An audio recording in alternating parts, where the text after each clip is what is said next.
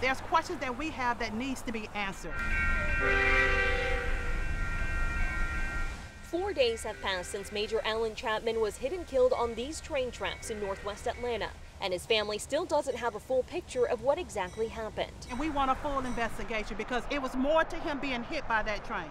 According to Atlanta police, Chapman and 3 others got into a verbal and physical fight. The 3 people told police the fight ended before Chapman was hit by the train just about 20 yards from his home. His family says, though, there's more to the story. This has nothing to do with what happened on that track. This has to do with what happened to him before he got on that track. They want to know how badly Chapman was injured during the fight, so they decided to get a copy of the police report to figure out exactly what happened before his death. The family says they were told on Tuesday one hasn't been filed. After countless hours on the phone, they say they're no closer to finding the answers. We don't deserve to have to repeat what happened over and over and ask, bounce from phone number to phone number when there wasn't even they didn't have answer because they did not make up a report. We tried to get our hands on the report, and we were told by APD the report is not complete yet. Atlanta police also said their involvement in the case ended after the dispute, and that the agency handed over the responsibility of the investigation to CSX Police.